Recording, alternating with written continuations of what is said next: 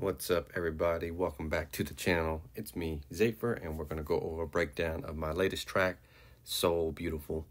Hope you enjoy it. I hope it's educational to you, informational, helps you get a little further along in your musical journey, and I'll show you a little bit of the tips and tricks about what I did here. So first off, I guess I'll play a little bit of the piece for you here.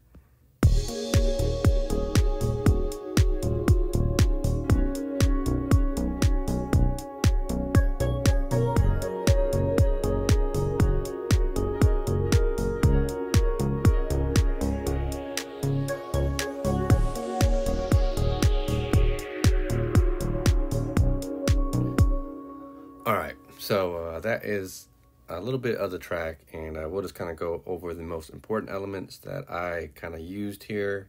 The first being this little flute slash vocals part patch here. We'll go to preview. It's real light touches. It's real kind of like, it's not super into the track, but it kind of comes in and shows a little bit of the piece of the song. This is kind of what defines the little melodic section that goes along with these little electric piano slash harp, I don't know, like endings, phrase endings. It's kind of hard to explain in words, but I'm trying to get there, so bear with me. I'm trying to explain it in a way that makes more sense.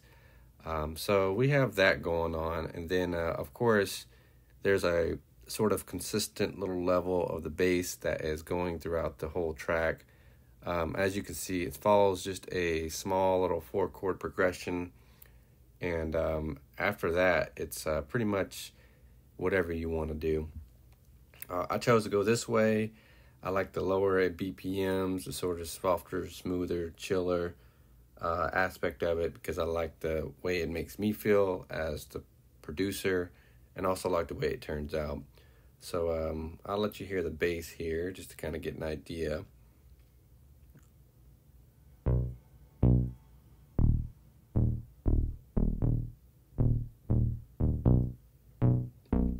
And one important thing that I like to mention about this while this is going on is you can see the rhythm here. It's kind of consistent. The rhythm only really is defined from the first half a bar, I want to say. And that's where the bass notes hit at. This defines the rhythm of the track, and that can be useful for you if you're not really sure, like, well, what's the flow? Like, how should the flow be? Pay attention to the bass lines in the track, and they sort of define a set flow or rhythm, because how it meshes with the drums throughout the track, it'll help you sort of create your own.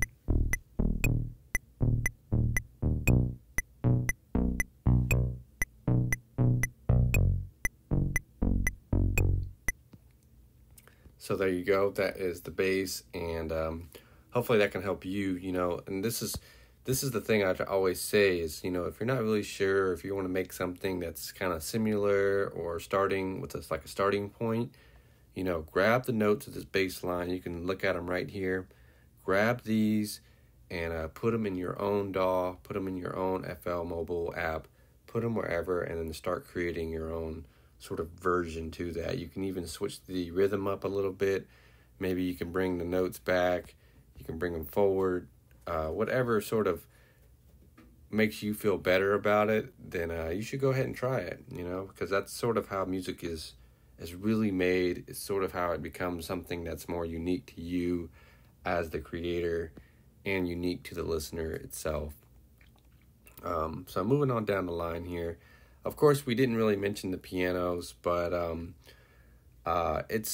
pianos are something that I kind of always sort of jump into and use in a track.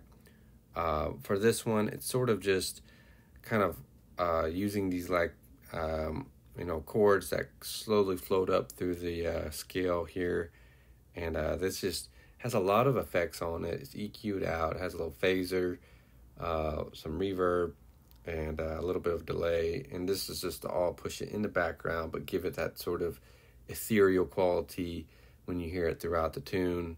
Volume's pretty low,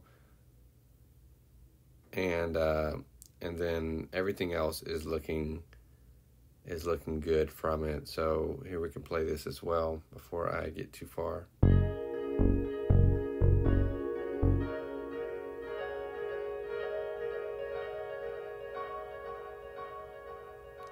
See, you can hear it like echoing throughout the track. It's really meant to be ethereal. It's meant to be kind of in the background to sort of give you a more,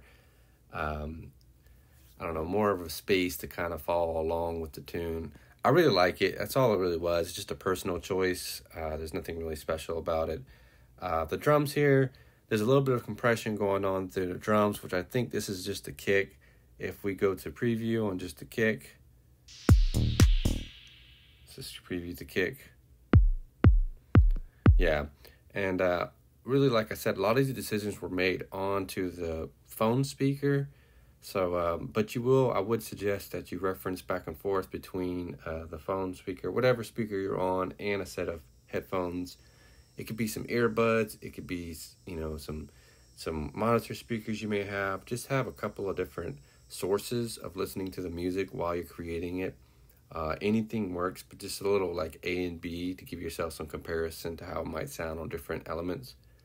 So same thing here on the second part of the drums. This is just like some hats and claps. Nothing too special, but we can go into the MIDI section or the step sequencer side of things. And you can see I used a little volume automation. So you can kind of go back here. You can see how each individual volume level of the hats are different throughout the tune, throughout this little pattern, I guess. And this gives it more of a natural quality, natural sounding. It makes it not sound super robotic and repetitive. So if you're not doing that, look into doing that with your drums. Add a little volume variation. Throw a little swing on it. There's always a little bit of swing. Like that's like 5% swing. So try throwing a little bit of that to create a more organic, natural sounding volume in your songs, in your drum patterns. Next up was going to be our pads. Pads are pretty important because they are the layer, the sort of like the bed of the track on which everything lays on. So always take some time to really listen to how you want your pads to sound, whatever quality you want to put in them, whatever extra, extra detail or flourish, sort of that sort of, like main background color you want to give your track. This is where the pads come in really helpful. We can listen to the pads by themselves.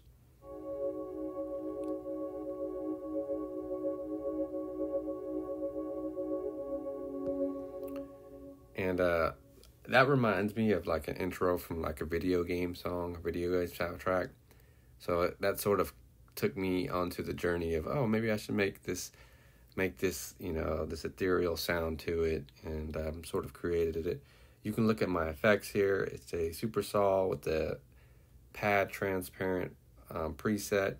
There's a lot of effects going on, mostly just a side chain in the form of the auto duck filter, which this is what I give movement throughout the track, so you'll see some filter. A little bit of reverb, which is after the filter. Just interesting thing to note that where you put these do have an effect on how it goes. It's like a little chain. So if you put something later in the chain, it's going to have more of, it might affect something different, like before the chain than after. So keep that in mind. Like the EQ, the reverb, the filter, all these could be placed in different little sections, which would allow it to sort of affect the way it sounds. So yeah, this is a rabbit hole. You could go really down and far and deep with how you want effects to go out and do things. And I think it would be rewarding for you to experiment around, find some things, and maybe find your own sort of effects chain that makes that awesome little sound or awesome little effects that you like.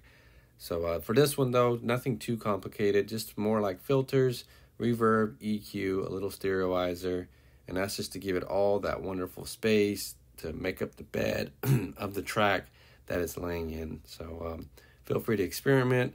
Feel free to get a little curious about your effects, and then, go from there. So next up is the like electric piano, which this is just what it's called.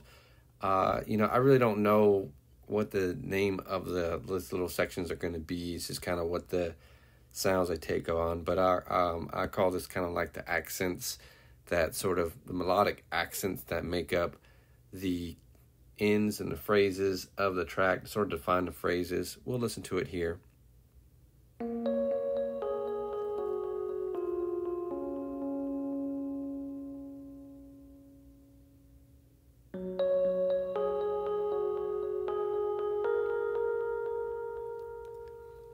Real peaceful, real chill, gentle, sort of the B plot, I guess, maybe the A plot.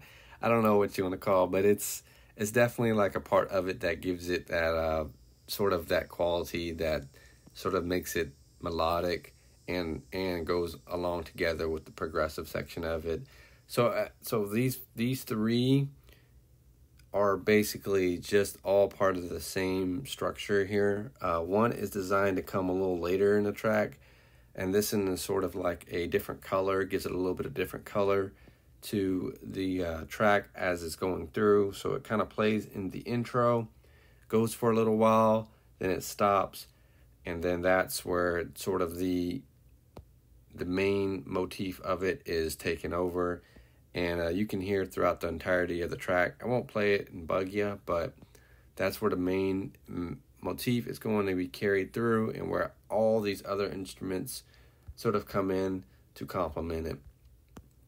And this defines the structure, of a pretty much a standard mellow prog type of tune. You have a little something of an intro here, and then the intro comes in, and then you have the main section, chorus, verse. You can call it anything you want. The naming of it is not that important as what you feel it to be and how you want to give it out to the listener, how you want the listener to receive it. So, this little intro section, let's see if we can just solo this out here. Oh.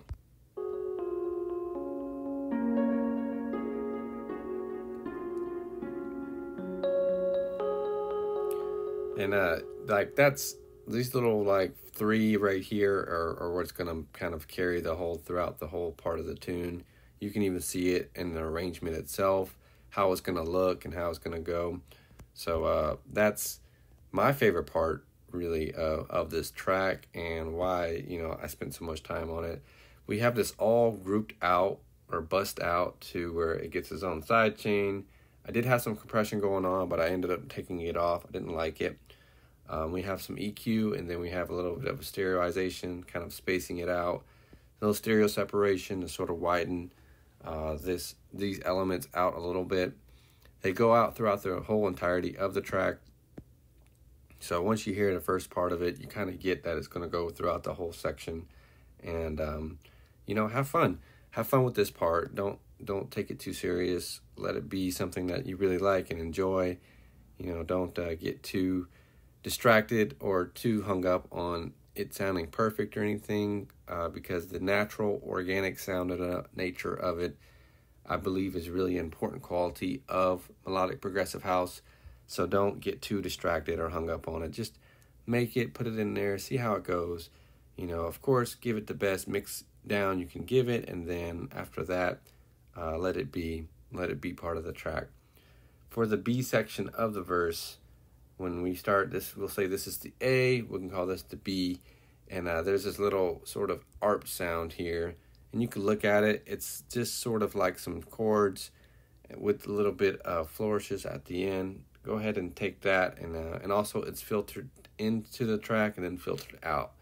So just imagine something, it kind of fades in, stays, and then fades out.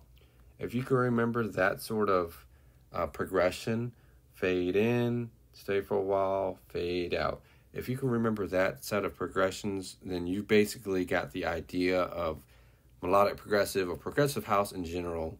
You've got it down. That is definitely a very key component of progressive house music or a lot of electronic music in general is you're gonna want to fade a section in, let it stay, then fade it out.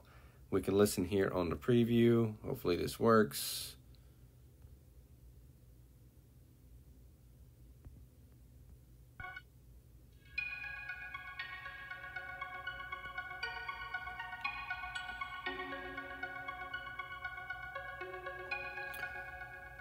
And it's just a little ARP sound, like something extra, kind of like twinkles, you know, the stars in the sky, the decoration of the stars of the sky.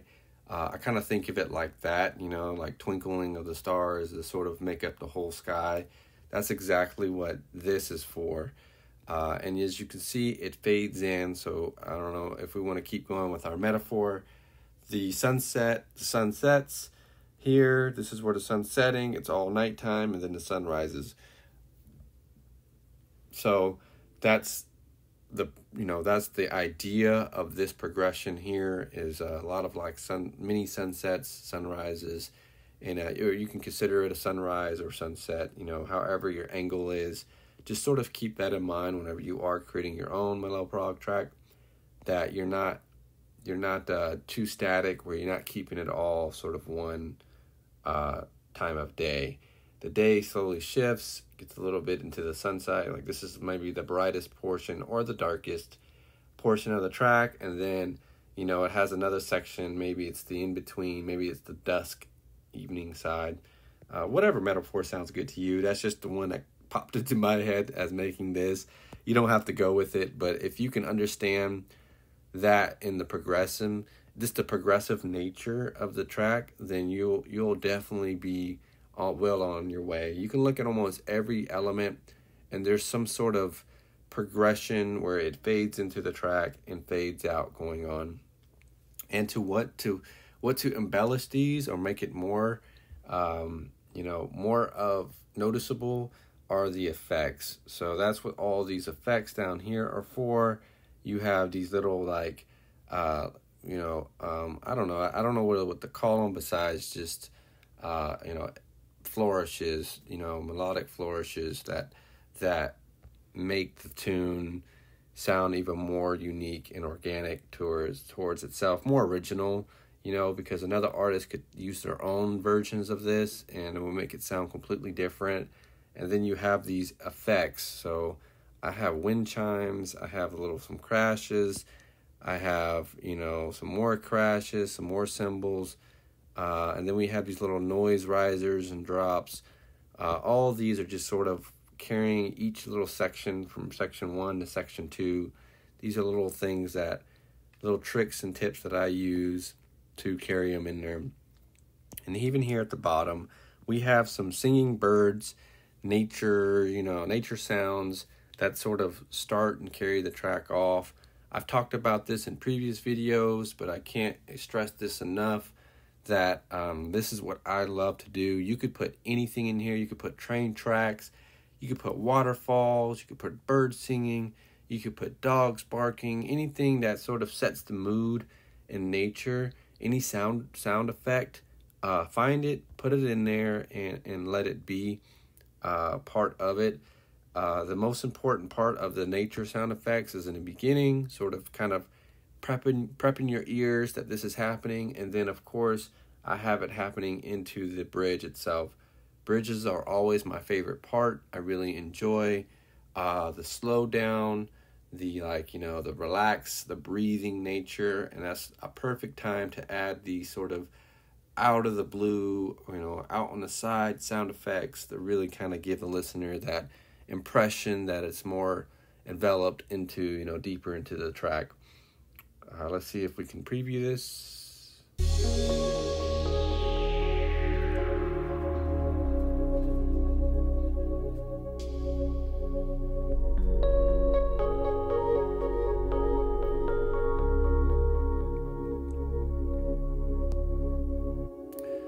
And it's not playing properly. Whenever you kind of solo something and unsolo it, sometimes some patterns might not play. But it doesn't matter. The whole point is, the whole point is that there's going to be some kind of effects here, so we can like play it. Maybe you'll hear it here.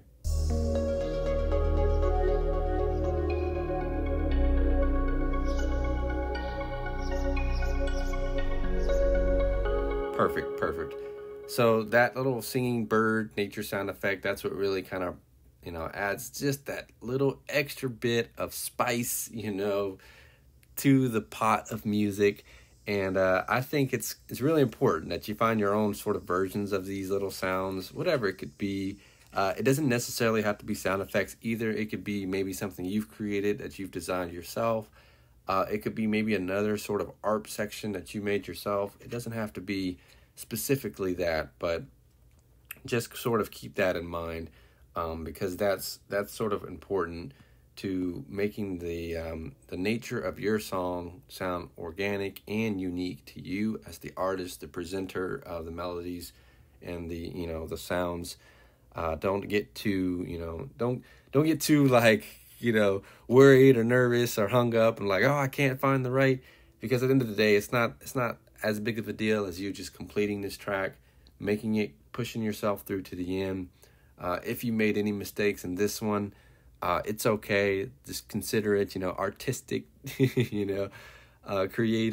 creative decisions, and you can do better on the next one, or, come back to it next year when you've had a long break from it and say, oh yeah, I could have done that better, and then, make a little remix or something to it. Don't get too hung up on each decision, because at the end of the day, it's just music. It's meant to be something that's enjoyed and listened to by the listener. You're not going to make the perfect thing ever, and you are very lucky if you do. You're lucky if you do, it's an act of luck. It's not really anything that you can do intentionally, and no art will ever be finished or completely done. So just go as far as you can, work on it as long as you can, until you find yourself unable to work on it any longer. And then, clean up all loose edges, loose ends, until you have a product that you're pretty happy with. Even if you're not 100% happy with it, it's okay. Just get to somewhere where that at least, you've done the best you can do and that it's all done. We'll go over my mastering tricks here. I wouldn't say really trick. It's just what I do is I usually put it through a limiter first. So you can see here there's a limiter on top, and its threshold's at -6 dB. We can play a little bit of it.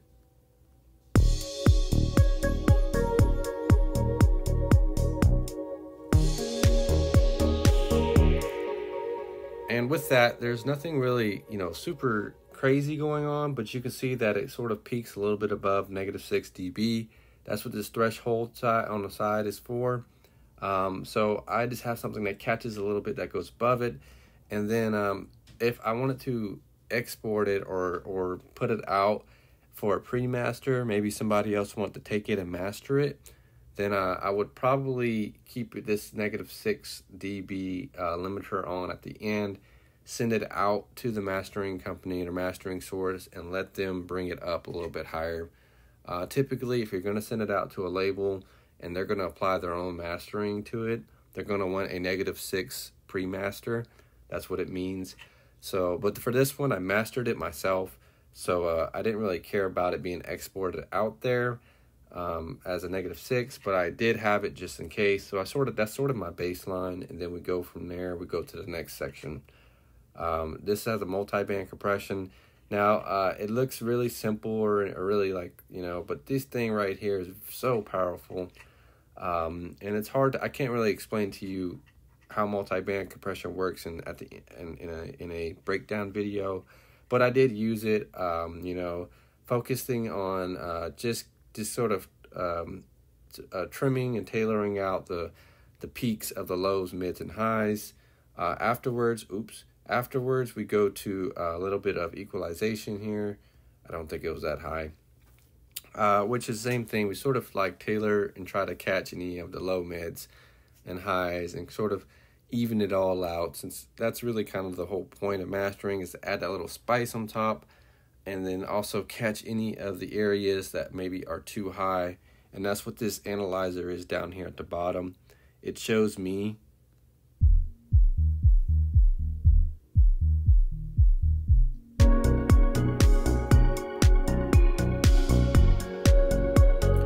shows me what is too high, too low, or maybe spiking in a way that my ears might not have caught. So I use that as a way to analyze the frequency section of the tunes and make sure everything looks decent. It's not going to be perfect. And if you are working on a phone, iPad, or whatever, you are going to be having like iPhone speakers. You're going to have a little you're not going to have proper monitoring speakers. So just keep that in mind. It's not the end of the world, but if you can kind of look at this, it'll give you at least a bird's eye view of like, oh wow, I have way too much going on in the 1 kilohertz to 2 kilohertz section. And then you can make some EQ adjustments, or maybe you can go find that track that's the problem child, and you could turn down that in the EQ section itself. So that's how I do it, especially when it gets to the end and I know I'm about done. I will put on the headphones and I'll give it a quick mastering session, or mix down. Really, it's more like a mix down. We'll give it a mix down on the end, and then after that it's all done. So that is the end of how I've created this track, So Beautiful. It's all part of an EP. You can go and download it from my Bandcamp, or you can download it from SoundCloud if you'd like to. Also, the project file for this is available on my website, Z8phyR.com/mobile. Go there to pick it up. It's free. It's name your own price. So if you find that there's some value to it, you're welcome to, submit a tip or donate what you feel this is worth to you. But really, what's more important is that you get this, be able to pull it up on your own device, and make your own awesome melodic progressive house tunes. Thank you guys so much for listening. Thank you for being a part of this journey. Thank you for hearing this breakdown. I hope that this was helpful, informational, educational to you, and that it'll bring you a little bit of more insight about how I made my music and how I go about making my songs, and give you a little help along your way. So I hope you all have a lovely day. Thank you again. We will catch you on the next video. Bye, everybody.